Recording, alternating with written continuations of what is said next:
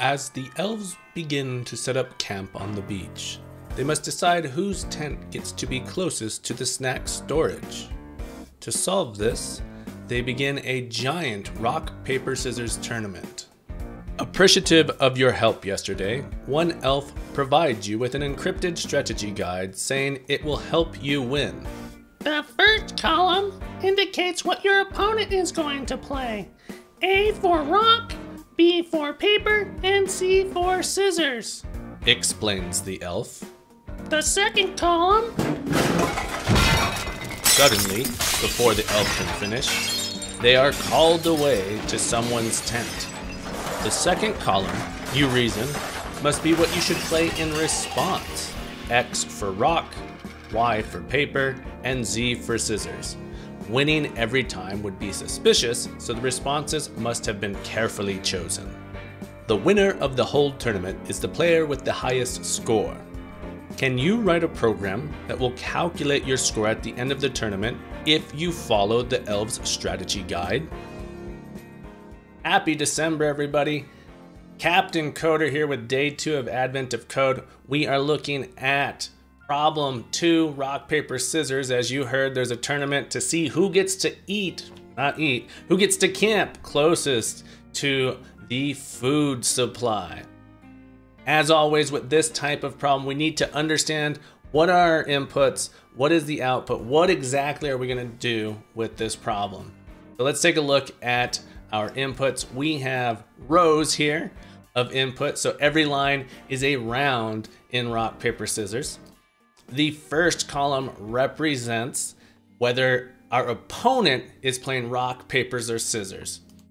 So A would be rock, B would be paper, and C would be scissors. And the right column, as far as we know, is what we should play in response. X would be rock, Y would be paper, and Z would be scissors. So the first thing we need to do is figure out how we're gonna load this into our program. So we're gonna have to read a file and then row by row determine what shape our opponent chose and what shape we should choose. To help with this, I'm going to create a method. I'm using C#. In another language, it might be a function or a procedure. I'm gonna write a method which takes in a single character, A, B, C, X, Y, Z, and returns a string, rock, paper, or scissors. So it sort of converts characters to our shape. Why don't you give that a try?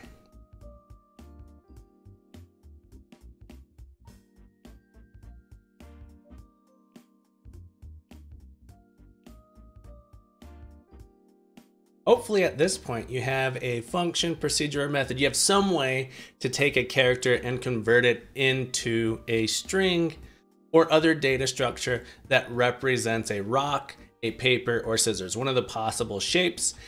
My program, I've written it, so I wrote a little test here that given an input, A, B, C, X, Y, Z, prints out what the result is. So this is just a little test for myself to give myself confidence that my method works. I'm about to show the code to it, so if you need to, go ahead and pause and test your program, and then come back and check it out. So here's my program. Here is my print statements. Here are the print statements I'm using to show A becoming rock, B becoming paper, C becoming scissors. And then I just have a relatively simple method which accepts as a parameter a character and returns a string. And then I used C#'s switch expression. You could have used an if statement. You could have used something fancy like a dictionary. You could have done anything really clever that you wanted, but something as simple as a switch or an if statement to convert these. So I have A, B, C, and then on the right side, I'm just exporting them. And then to be safe, we're not gonna get invalid inputs, but just to be robust, I've added in here that if we get something that's not one of these characters, I'm going to throw an exception. Now that we have a way to convert our inputs into the appropriate rock, paper, or scissors, into the correct shape, we need to be able to determine how many points we get in a round. There's two things to consider here. First off, the shape you pick. either rock, paper, or scissors grant you some amount of points. 1 point for rock, 2 points for paper, and 3 points for scissors. We're gonna write a method, function, or procedure in your language that is gonna take in a shape. In this case, I'm gonna take in a string. If you used a different type of data structure, you're gonna take in a shape and return an integer, either 1, 2, or 3, to get the value of that shape.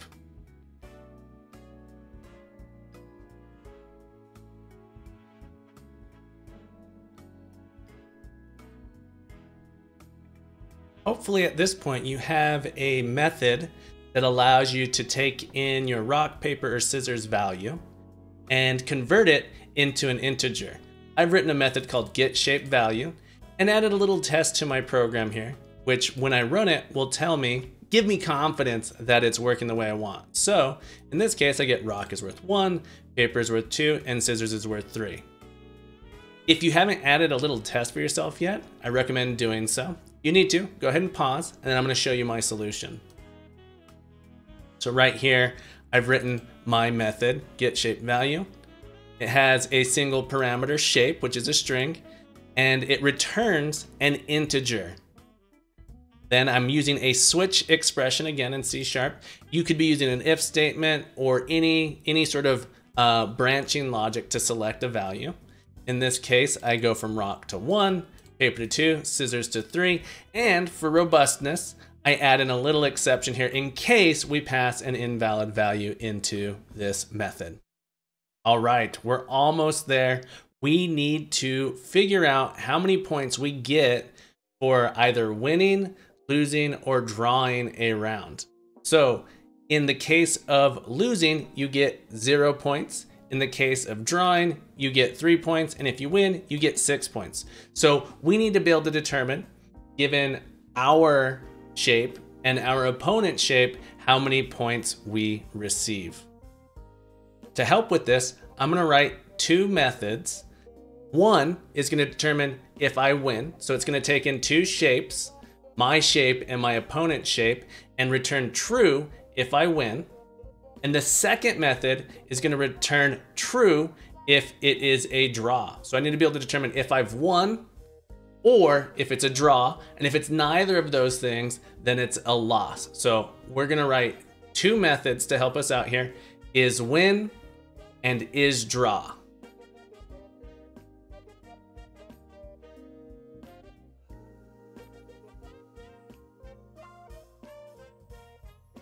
Hopefully you're able to write your 2 methods, IsWin and IsDraw, which determine if you, the first argument, has defeated the second argument and whether or not the 2 arguments tie.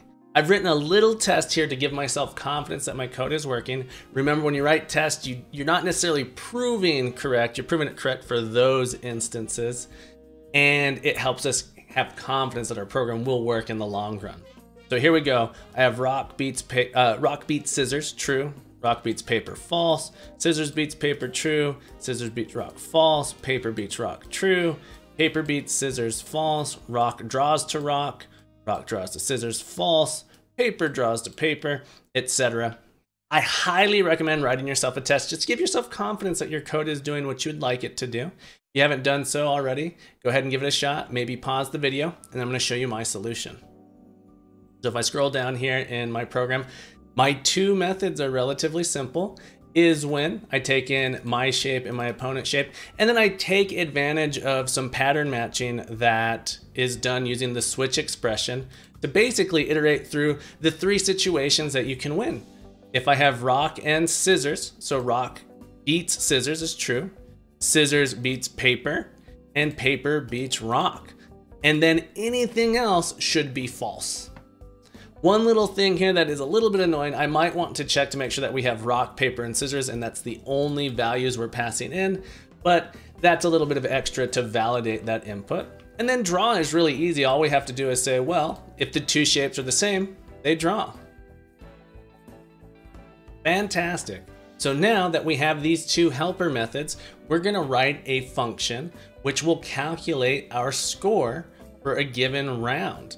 So we're going to write a method which accepts both both inputs, our shape, our opponent shape, and returns an integer for that round, which is the total score. Remember, the total score is essentially 0 if you lost, 3 if you draw, and 6 if you won, plus the value of the item, of the shape that you chose.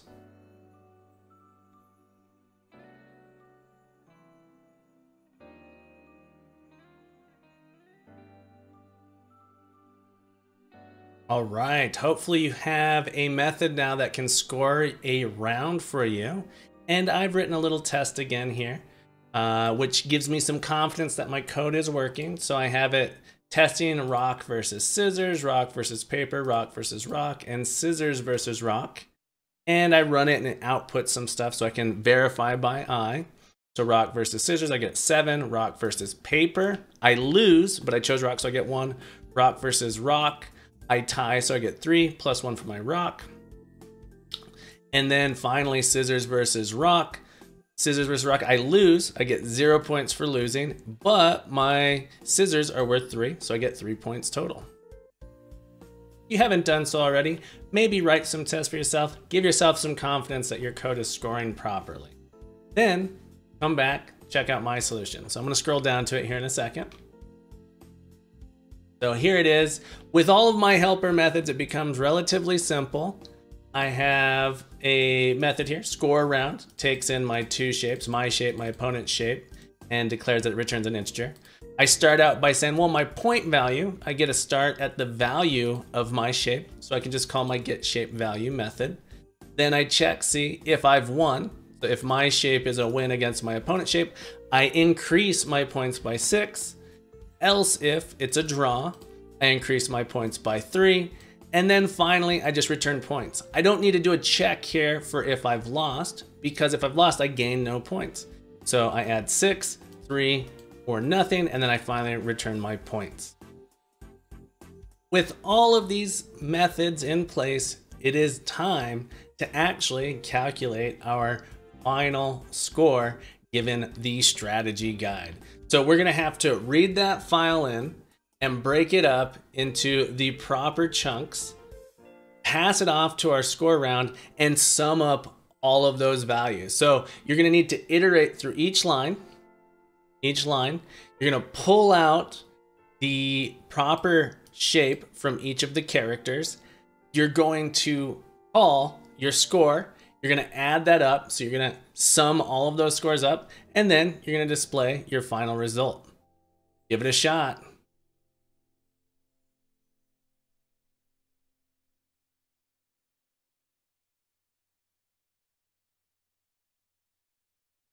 If all went well, you can now create a sample file.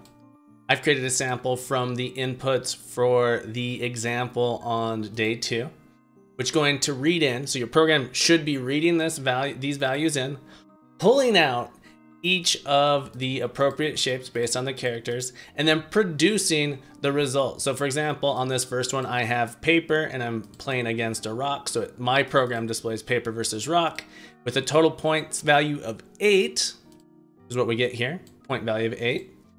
Rock versus paper, 1. So I get 1 point for the next round.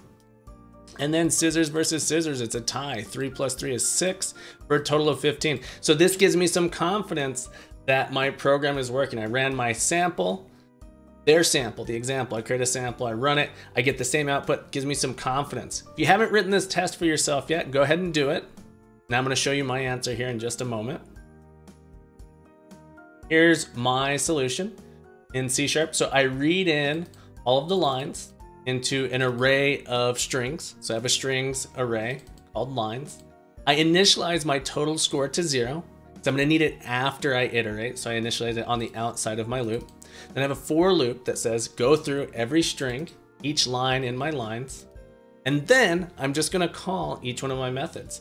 Character to shape. I know that the third character, second index of my string is my shape. So I say pull out that character, convert it to a shape.